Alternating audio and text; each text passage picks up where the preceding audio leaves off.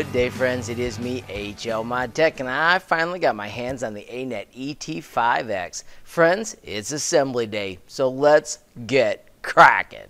Let's start by seeing what we have in the box.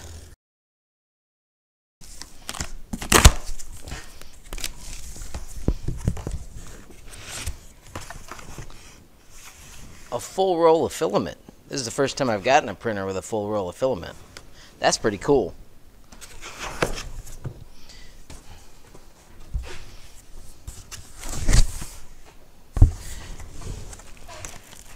We've got the main frame,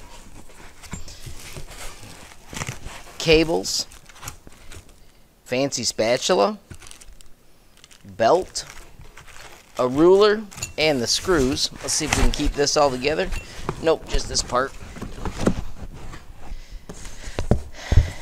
There is the bed sticker, and here is the large base assembly manual. And this is the hot end. This looks, friends, like it is going to be a quick install. So let's run through these steps super quick before we start. It's always good to look at what you're going to be doing. So we've got the main frame and the hot end.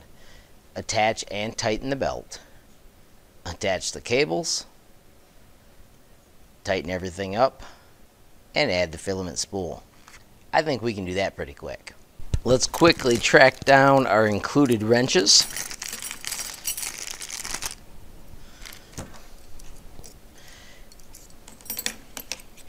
And the bolts that we're going to have to attach it with.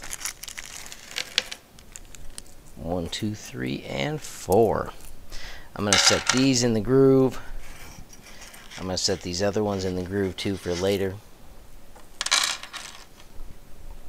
One for these bolt nuts. There are bolt nuts on the front of these.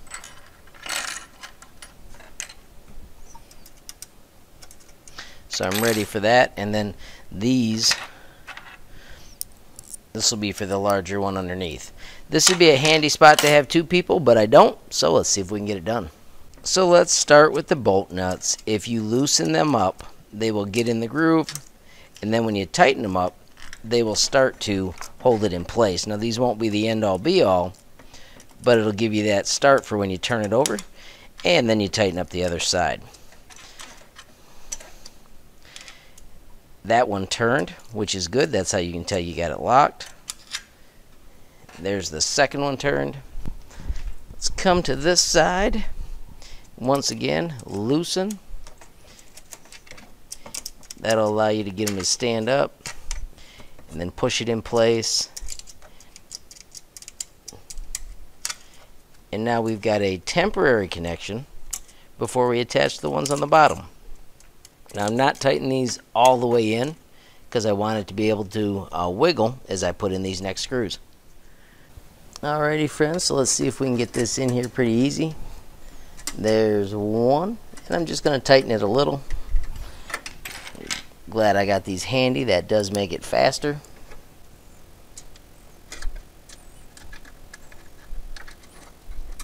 There we go. I'm going to choose to just tip it the other way because I like that angle it gave me. Now let's slide this up in here. Sorry for getting my fat head in the way. Now that I've got all 4, then I'll go through and I'll tighten them all up. Alright, friends, so I flipped it around once. I did the other side, and I'm coming back and just finally tightening this side up. You do want to make sure you've got this frame sturdy. So make sure you've got all 4 of those, and make sure you've got those other ones connected as well. With these in place, there are also screws right here. I'm going to finger start these. And this is a great way to make the frame even more sturdy. And of course, we got to do the exact same thing on the other side. Since I've got all the other screws tightened in, I don't feel too bad about tightening these before I start the other side. I really love that I just was able to spin my table around to get to this side instead of moving the camera rig. And just tighten this last one up just a little.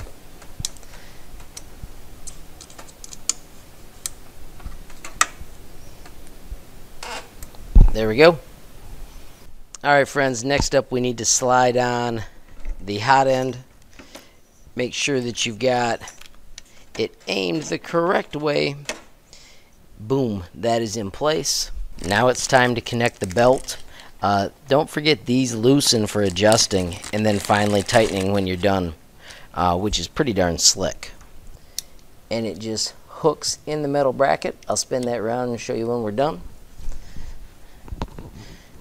Slide this one through, under. Notice I was able to roll the hot end, so I was able to get a better grip on this little piece right here. Real quickly, I'm going to loosen these so I can have a little bit of extra play.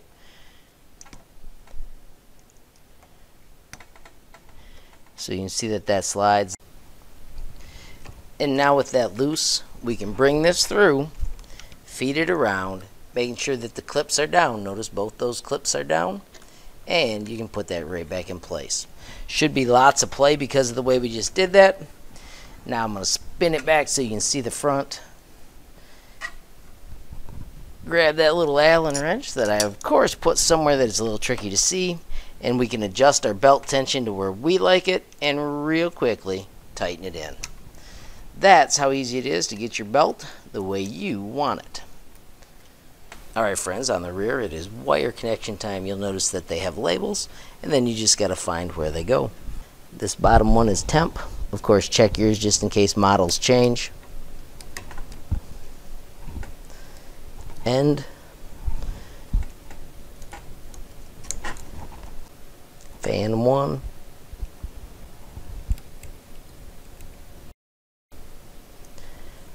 BL, which is bed leveling. And the last one is LV.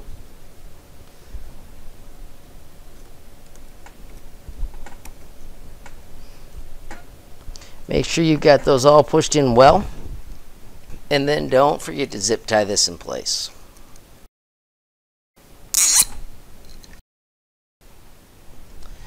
Clip those off real quick.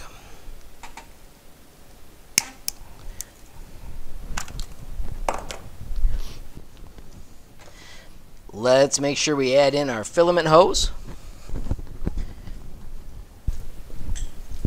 Then we need to attach this cable. It has a little notch that lets you know which side is correct. Lock it in. And of course, Z1. Both of these are taped in place so that they're easy to find. Alright, let's check to make sure that the bed is going to move the correct way. Alright friends, let's peel off all this material and get our bed ready to move. With those pieces out, make sure you scooch around to the back and pull out the little blue pieces. Those will make it so it will not move along Y. Alright. Next up is checking how this moves. If you've got wiggle, there's what's called an eccentric nut right here. And if you do a quarter turn or so on it, you can get it so that your hot end is moving exactly as you want, nice and sturdy. See how there's no wobble? You can do the same thing down here on your bed underneath. Mine's got a little wobble, so I'm going to see if I can get under there and show you a view of me tightening it up. Alright, so here we are. Underneath here are the little eccentric nuts. And you can just give them a quarter turn to see if you can get your bed the way you want. I'm going to go the other way on that. So that's a quarter and a quarter. And I like that. I'm going to work from there. The last step is the filament holder. Bolt nut through. Connect the bottom half of the bolt nut. And then do the same for the other. And let's get it attached. Slide it in. Tighten them down. The nice thing about these is as they turn, they automatically lock. Take off this nut, attach it on the other side. And friends, we have just built the ET5X. So let's fire it up and do some testing. Alrighty friends, so let's peel this off and do a quick power on self-test. You'll notice I am going to print on the glass. That's what I generally do first. I may switch to the bed later, but let's first make sure everything moves. Alright friends, so there is our screen.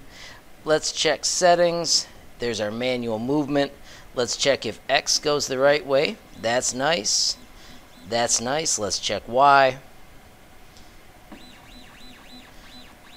So far so good. Let's check Z.